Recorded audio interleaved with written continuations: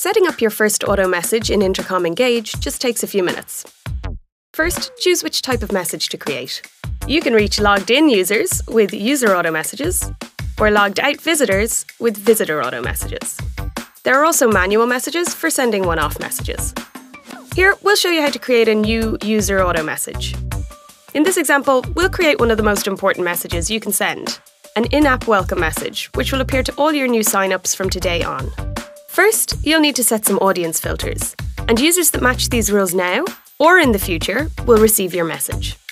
To welcome all new users, let's filter to people who signed up less than 1 day ago. And this means you won't send any of your existing customers a welcome message. Next, select where your message will be delivered. In your web or mobile app, as a push notification to mobile, or by email.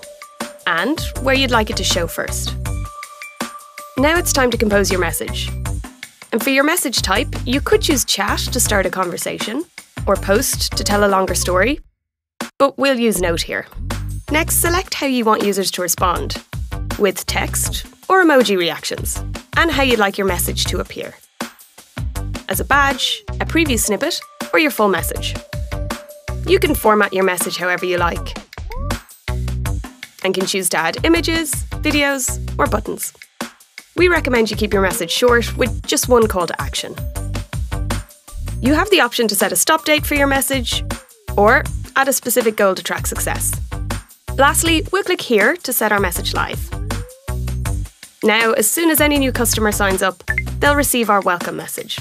It's that easy. So why not start sending your first auto message today?